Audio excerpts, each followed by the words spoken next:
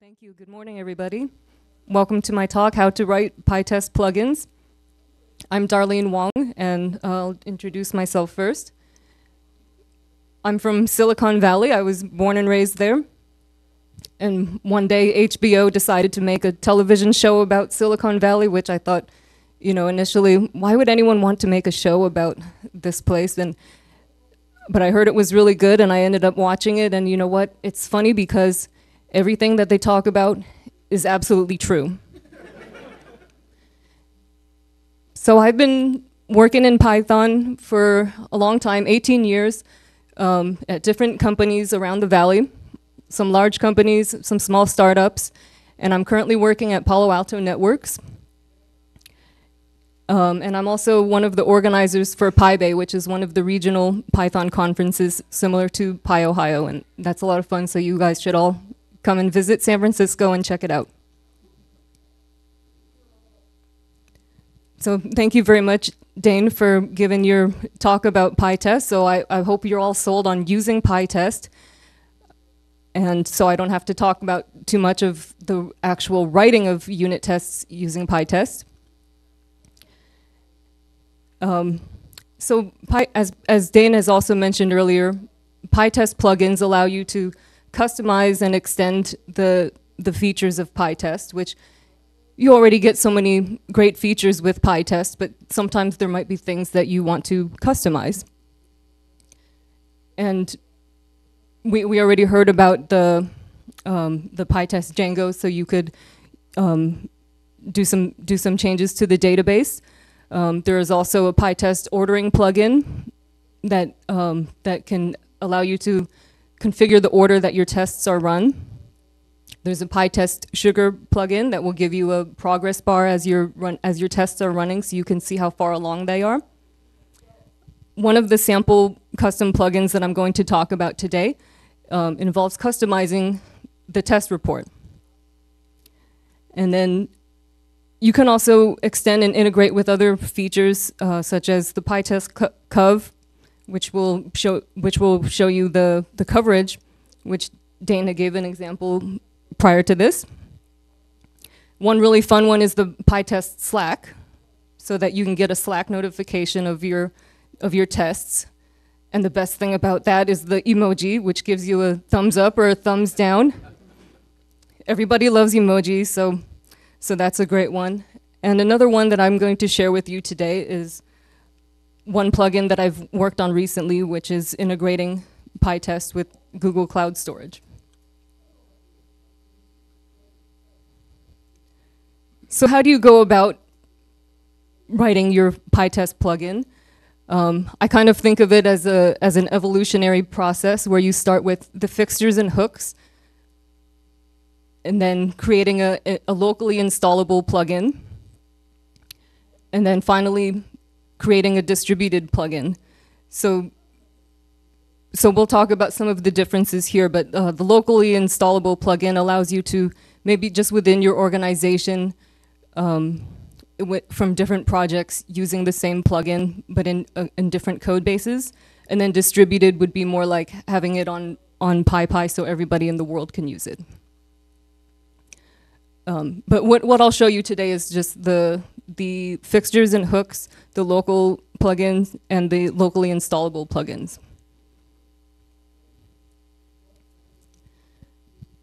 So what are fixtures? Fixtures are basically functions that Pytest will run before and after the test functions. Basically getting ready for the test and cleaning up after the test, kind of like the setup and teardown when you're using the unit test package. Some examples of this are retrieving data, such as loading a bunch of configuration files and using those throughout the rest of your tests, or getting data from the database that you want to use throughout multiple tests. Another example would be to set up a resource that you want to reuse, such as a database connection. And here's a sample database connection fixture that will set up a connection to MySQL, yield that connection, and then tear it down when you're finished. So the great thing about these fixture functions is that they're reusable. But then why didn't you just call a function? Well, one special thing about fixtures is that they have scope. So you can, if you look above this function, this one is scoped for a module. You can also scope the fixture for a class or for the test session, so that instead of calling this fixture for every single test case, you can have the database connection last for the let's say the duration of your test module or for the duration of your session, so that you're not setting up a new connection for every single test, which is, maybe not so bad if you only have 5 to 10 tests. But if you have thousands of tests, you don't want to create a new connection in between every single test. So with your fixtures set up in your local conftest file, you have then created a local plugin.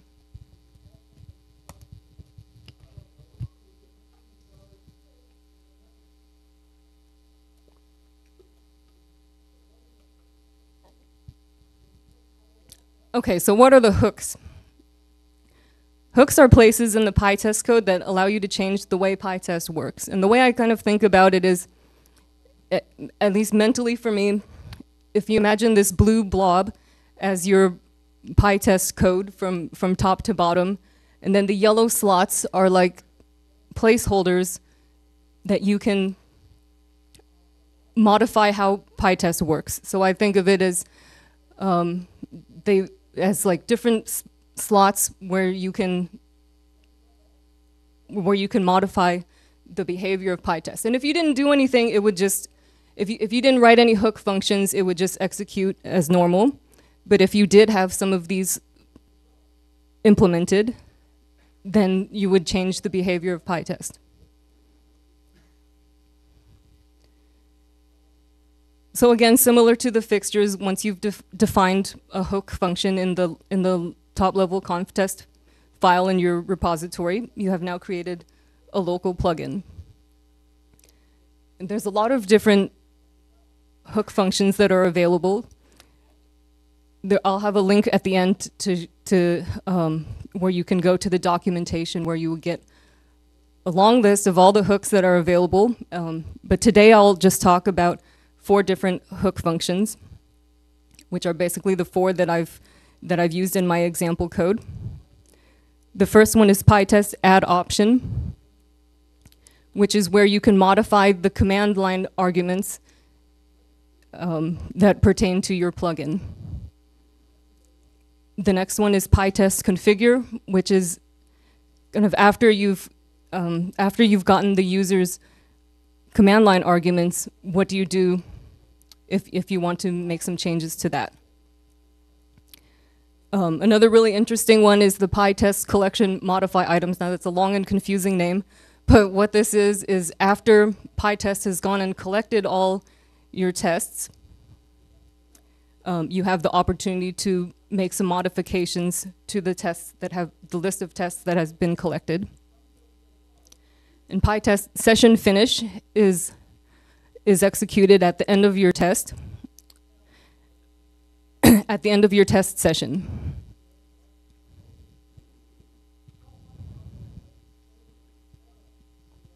So I'll tell you a little bit about the first plugin that I ever wrote and why I wrote this thing. What my manager wanted is, we want some CSV file with all the names of all the tests that we have.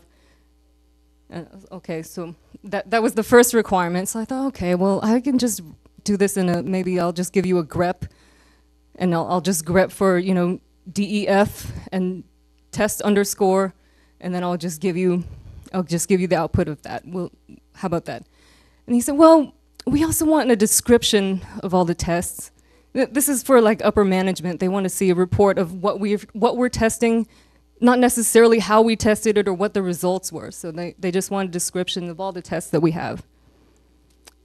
I said, okay, well maybe I'll just do a regular expression and get you all this information.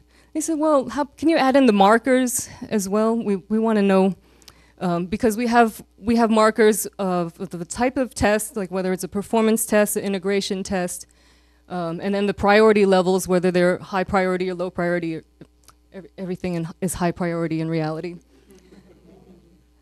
So then I thought, okay, well, this is going to be a little bit more complicated parser, but I can do this. And then about 5 minutes into starting on that, you know what? I think something is out there that can give me a lot of this information. And then I remembered hearing about, or I remembered reading about Pytest plugins. I hadn't actually written one at the time, but I thought, okay, maybe this is a time to look into what I can do with Pytest plugins. So I found that, okay, I already described to you some of these hook functions, but I looked into the plugin writing process, and basically I found that, okay, if I use this Pytest collection modify items, I can tap into, after Pytest has already collected all the tests and identified all the tests it's going to run, but before those tests are run, I can get the information about the tests that would have run, generate the CSV report, and then exit the test session. So here's a little bit of how that looks. Hopefully you can read this in the back. If not, I'll give you the slides later. And it's not too important line by line what this does. What's important is to just know that this is possible. So, in order to specify that we want to run this test session, but just generate a CSV of the test names and descriptions and then exit, I created an option called test plan, which will just take the name of the CSV that you want to write to. And then here's how it looks when you just do pytest-h. You get all the different Pytest options plus your custom option and some more Pytest built-in options. And here's what the collection modify items looks like, which I think is much simpler than if I had written the parser to crawl our repository for tests and figure out which ones were actual tests and get out the markers and get out the doc strings that would be used as descriptions. So what this does is that first of all, we check if this option is even desired, which is the test plan, if the user has specified that on the command line. And then we'll create a CSV file. And then the most interesting part is looping through the items that were collected. So for all of these items, we can get out the names of the tests. So it can actually be simplified here. Like what I've written here is that I got the name of the class, if there was one, and the module name, and then the test name. Since writing this, I found out that item actually has an item ID that gives you all that at once, so this can actually be simplified by a few lines. But this is what I did originally, and part of the reason for that is there's not a ton of documentation on what you can do.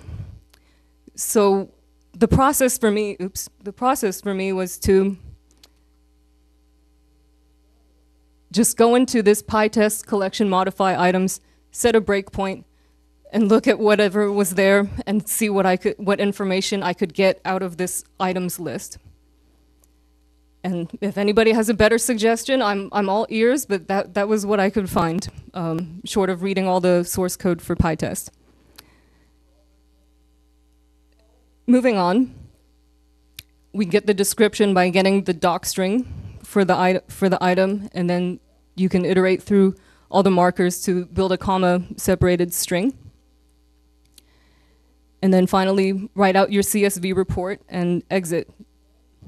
And this pytest.exit at the end is important, which I also found by, initially I put sys.exit, and then you get some error, and you still get your CSV report, which we did run with that for a while, but I eventually found that you could do this pytest.exit, which is a little cleaner.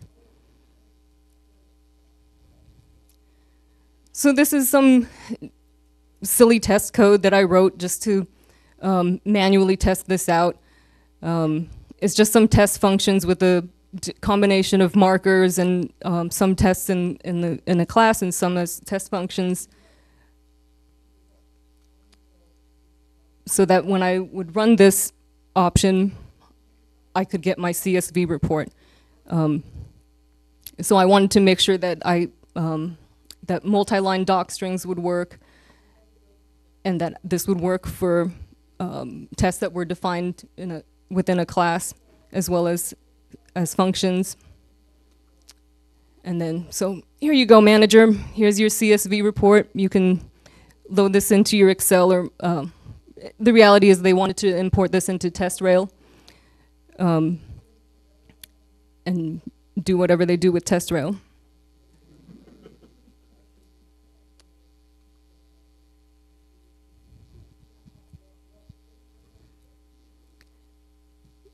So that's the test plan plugin within the local conf test file.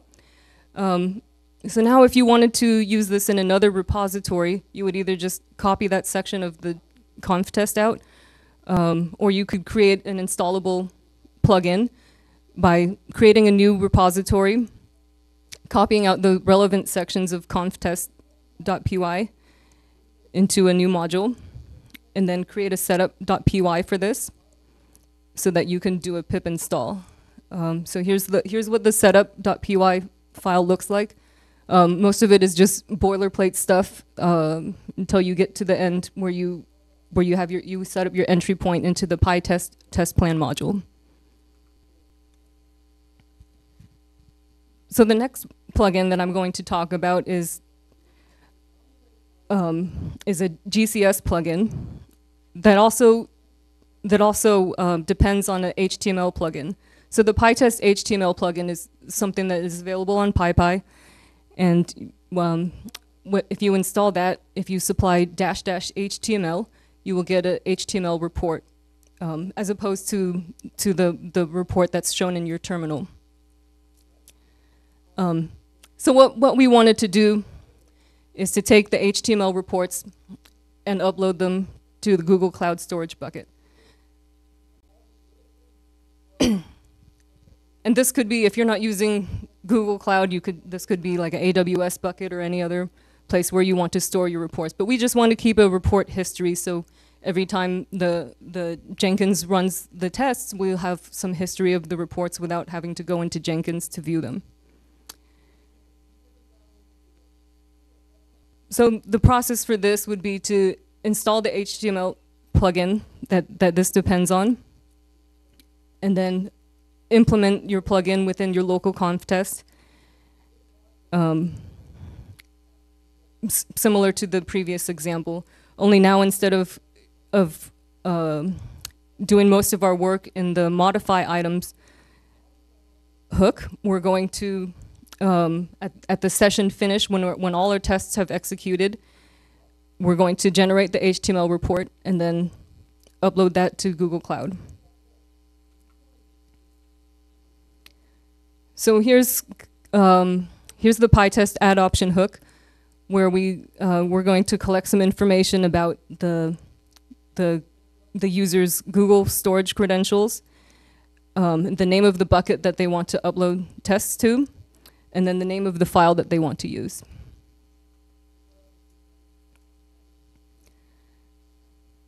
So the Pytest configure is where we're going to get the input from the user, and we're going to require that if they use any of these options, we want to require that they've supplied all of these options, because we can't proceed without having all of this information.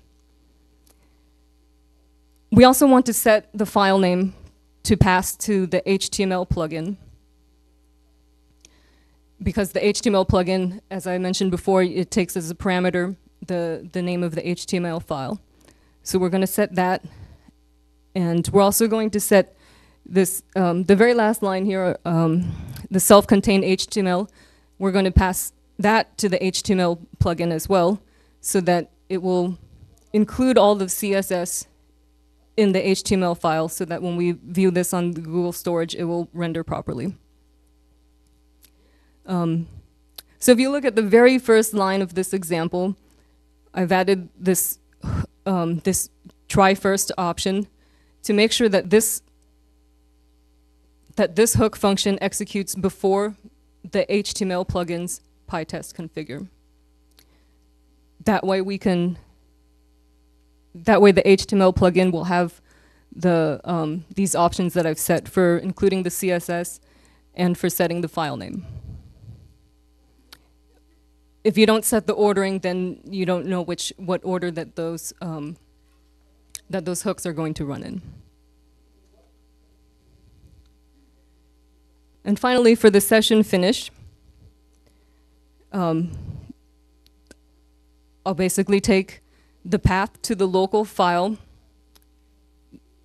the local HTML file, and then build up the path within the storage bucket that I want to write to. And I've split it up this way with subfolders for the year and the month and the date so that it's a little easier to navigate once you get to the Google storage page. So again, these are your options that are shown when you do Pytest-H with everything that we've set up. And if you execute, again, the same sample food tests that I created earlier, we'll execute all the tests and you'll get some output indicating where in Google storage you can get the output, and then the rest of the test output follows this.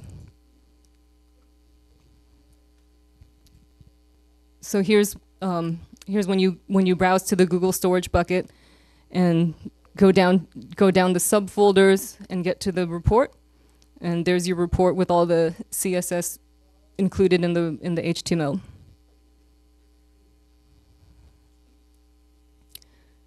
So the process for making this an installable plugin is very similar to the previous plugin. The only difference is that I had created a wrapper for the Google storage functionality, so I have a separate GCP package. So when you do your setup.py, you need to include over here you need to include that in the packages list. And there's a dependency, because this package depends on the Google Cloud Storage package, you need to include that as well.